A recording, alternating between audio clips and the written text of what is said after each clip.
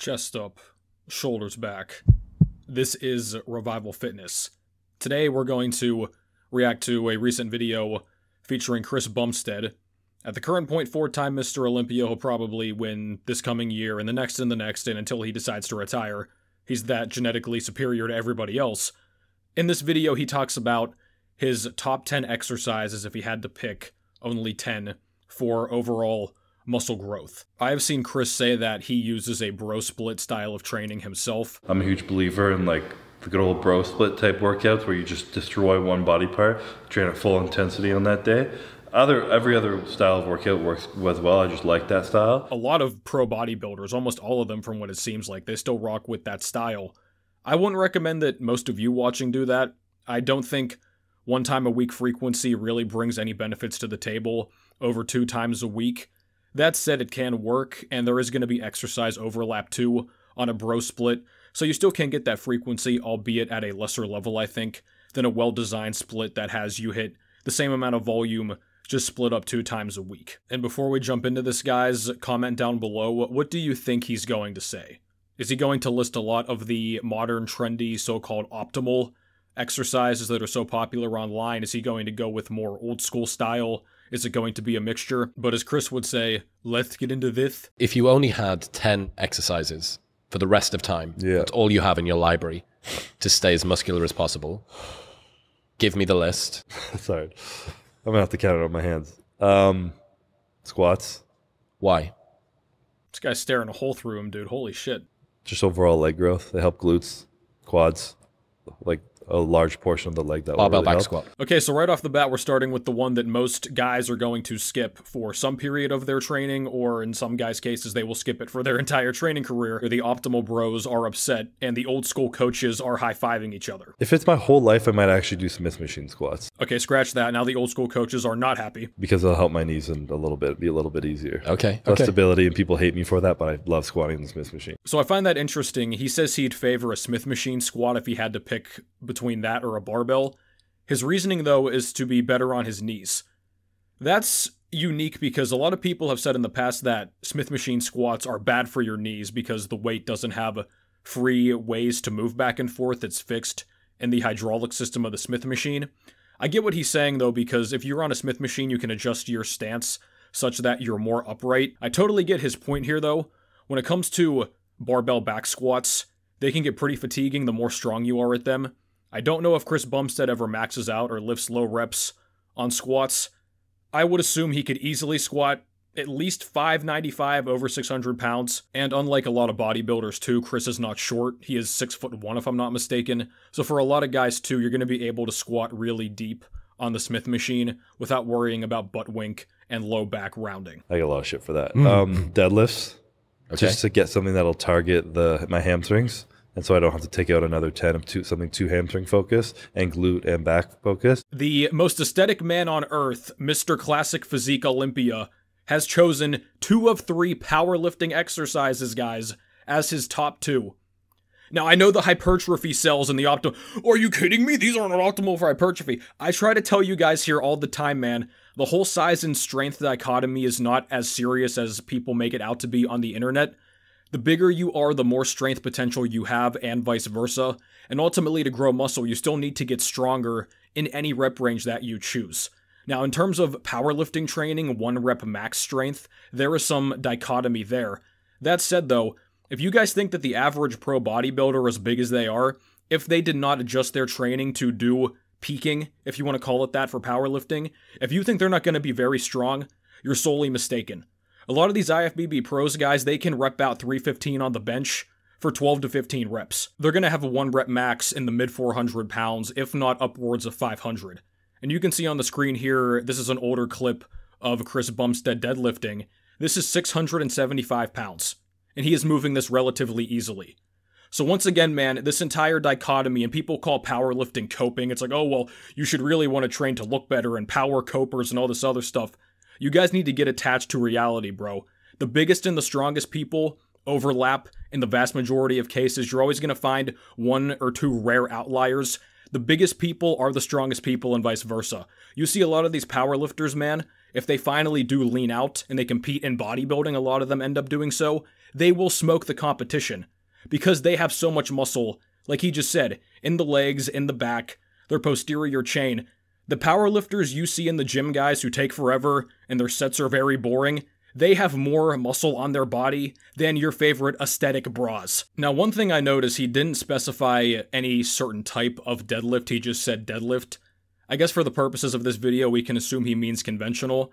I will say, if you're talking about pure muscle growth, I think a Romanian or stiff-legged deadlift would be better suited, just because those involve a controlled eccentric component. The control negative is going to net you more muscle growth on a rep per rep basis, but even so, you still will build muscle from conventional deadlifts. I guess not sumo because that is cheating. Pull-ups. Well, would you look at that, guys? We are 3 exercises in, and this guy is filling in the template for starting strength. So I can hit my back and biceps in one. Overhand, underhand? Neutral. I like that answer. Oh, neutral grip. Neutral probably, yeah. Okay. It's a little bit more lat and biceps. Yep. Yep. Make sure my arms are going. I can definitely rock with that too. The neutral grip pull-up, I'd say for most people compared to the typical pronated or supinated, which supinated pull-ups are just chin-ups, in case you don't know, underhand. But the neutral grip for most people is going to be the easiest on the shoulders, if you have issues with that. And you're going to get a good mix, like he said, of back and bicep at the same time. That's a very common misconception people have too, like, oh, these stupid juice heads don't know anything about training. Some of them don't, to be fair. But a lot of these guys now, man, at least now compared to previous years and decades, they are far more educated. Incline dumbbell press. Uh-huh. I find incline's a little bit better on your shoulders, so if you're doing it's the only exercise you can do, you won't fuck up your shoulders as much. Another classic exercise there, incline dumbbell bench. This is something a lot of the old school programs don't have in them at all. There's basically no incline work of any type. And dumbbell. It'll just keep you a little bit more symmetrical. He does make the point, though, that if you're using dumbbells, it's going to help a little bit more on an imbalance basis. I don't think it's going to be a massive difference. But if you're somebody that does have imbalances, which, like I always say, guys, record your form so you know this. You cannot look in the mirror and stuff and get a good, genuine look at how your form is. But if you're somebody that records your set and the bar is like tilting down to one side significantly, or it's really shifting, using dumbbells for at least a period of time is going to help you better identify and work on such imbalances. Dumbbell shoulder press. Uh-huh. Seated? Seated. Yep. Dumbbell shoulder press. Yeah, I think that'll help your triceps and shoulders a lot. All right, so now we go from an incline dumbbell press to a seated dumbbell overhead press. Understandable. Very good front and delt especially exercise.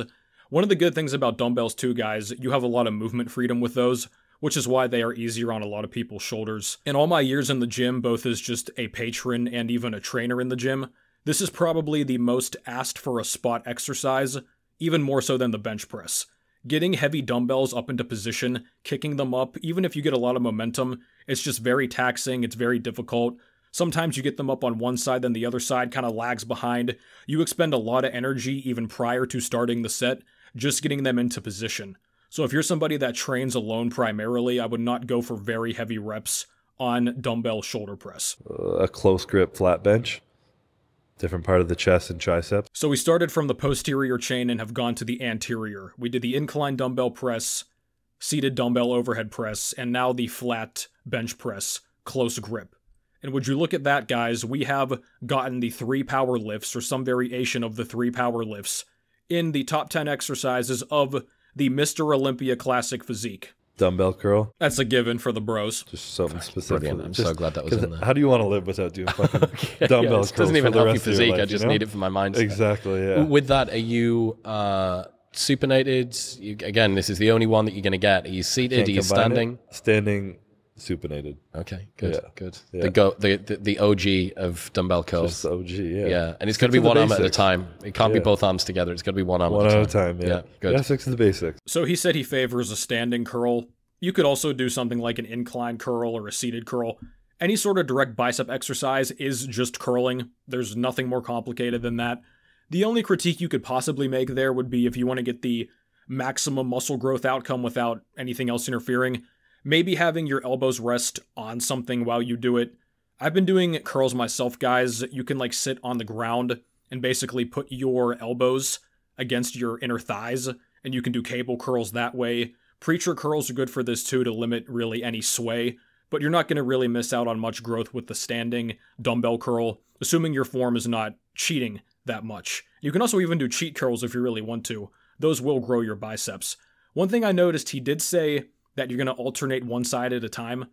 I've never understood that about a lot of bodybuilders. I don't see a point in doing like the left, then the right, then the left, then the right. You're really going to end up saving time by doing them both sides at a time. And for the love of God, guys, please do not do something stupid like the concentration curl, and you think that staring at your bicep and talking nice to it is going to somehow make it grow more. Did I say bent over row? No. Bent over row. Okay. That'll help like stability, like core as well. Uh-huh. And then like lower back and obviously upper back. This is what I'm talking about, dude. The bent over row is very unique because on one end, I'm in this camp. I respect it very much. I think it's basically mandatory for beginners to learn. Even if you do a one-arm dumbbell row or something, just a heavy free weight row is good to do. You can do it bent over, Pendlay style off the ground, whatever. There's people on the internet, though, that pretend this exercise just doesn't do anything for your back. You ever see those TikToks? It'll be like, my back stopped growing when I stopped doing this. And they're doing these rows, and it's like, bro, if you cannot grow, not only just the traps, also your lats too. The bent over row hits the entire back. I'd say it's a more upper back biased. But if you can't grow your back muscles doing a bent over row, your form is shit. Yeah, because the only back exercise that you've had so far is the pull-up. Deadlifts and pull-ups. Yeah. I like how the host didn't realize that deadlifts were also a back exercise, even if isometrically. Those are going to work your back too. But those are very basic, guys. A pull-up and a bent over row, I mean, that is as old school simplistic as you can get in terms of growing your back. I would argue, guys, those are all you really need for maximum back development. Now, of course, you can adjust the volume and stuff and do variations the more experience that you get. But you'll notice he didn't say the iliac fiber pull down or bringing a bench over to the cable station to do the one-arm row. And those aren't even necessarily bad exercises. But you see so many guys now, and they just preach all this science-based, allegedly, stuff for the back. Most guys with the biggest backs, they don't do any of these fancy things, or they just throw them in at the very end. They built their base and the vast majority of their muscle mass doing the basics. So I got 2 left. Yeah. Probably like a hanging leg raise, just to make sure your core is getting hit. I always try and work on my lower abs because it's harder for me to contract those rather than upper, and that's usually when your stomach hangs out. And on bodybuilding stage, you don't want your like gut hanging out essentially. All right, so we have one direct ab exercise. He picked the hanging leg raise. In terms of core exercises, or I guess I should say abs, because core is more encompassing than just the center abs in the front. But a hanging leg raise is fine. The ab wheel is fine. The decline sit-up is fine. The cable crunch. The ab training, guys, as long as you're doing something and overloading it in some way, you don't really need to overthink it. There's a lot of cool ab exercises you see online, and a lot of people that are like, oh, you can get abs in 22 days, or you see all these circuits online that promise all these crazy results. You're not going to get a six-pack just by doing ab exercises. If you think that's the case, you're sorely mistaken. Check the video in the top corner for a full breakdown of how to actually get visible abs. And also, like, hanging from a bar is really good for your shoulders and spine, so you're kind of hitting 2 birds with 1 stone. That's a good point, too. This is known as spinal decompression, just hanging from a pull-up bar. Doesn't matter what grip you ultimately take, but especially after you do maybe like a lower body day, for example, anything with a lot of axial loading in it. So squats, deadlifts, which he mentioned in this video already, anything where your spine is placed under a lot of stress, known as compression. Bent over rows are going to fit this as well, standing overhead presses, good mornings, things like that. After those sessions, I think it's good. I forget to do this myself a lot too. I'm trying to get better at it. Get on a pull-up bar and just hang for 30 to 60 seconds, maybe a bit longer, but that's going to help you decompress your spine, relieve your low back a bit. You'll even see videos where people do this after not doing it for a long time. They'll gain an inch or 2 in height because their spine has been so compressed. And number 10. This is a tough one. Lateral raises or like a overhead tricep extension? So he can't even decide, but it comes down to a lateral raise or a tricep extension, both isolation style exercises, both muscles that guys are always trying to focus on. I haven't had a lot of like specific triceps. I would probably do lateral raises just to get some meaty delts over. So he says if he had to pick, he would do the lateral raise. Given that we're doing a close grip bench press and the seated shoulder press and the incline press, the triceps are being hit with all of those too. So I guess if you had to pick number 10 for this slot, it's going to come down to what is more important for your physique. But there you have it. So let's recap the top 10. Back squat, Smith machine preferred. Deadlift, he didn't specify a type, let's assume conventional. Neutral grip pull-ups, incline dumbbell press, dumbbell shoulder press sitting, close grip flat bench, standing dumbbell curl, bent over row, hanging leg raise, and lateral raise.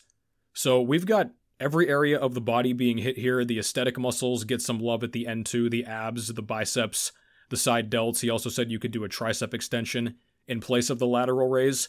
But the meat and potatoes of this routine is stuff that you've been seeing for years, guys. The exercises that a lot of old school coaches who are now sort of fat, and they get called DYEL on the internet by a bunch of teenage kids, SARMs goblins, the stuff they tell you to do, that's what Chris Bumstead is also telling you to do. And coincidentally, these are a lot of the exercises, well, pretty much all of them, in some cases, that I include in my programs too. So if you guys are looking for a complete routine, not just exercises on a piece of paper, everything you need, a progression guide, mobility routine, exercises, sets, reps, intensity, outlined for you. If you want all of that in one concise program, get yours down below, revivalfitness.org/programs. Start making more gains with less time in the gym, and get out of novice purgatory. But this has been it for me, guys. Thank you very much for watching. Big shout out, as always, to the Patreon supporters and the channel members. If you'd like to get in direct contact with me about your own training and nutrition, you can do so down below, primarily on Patreon, and you can save some money on some great products and services as well. And I will catch you guys next time.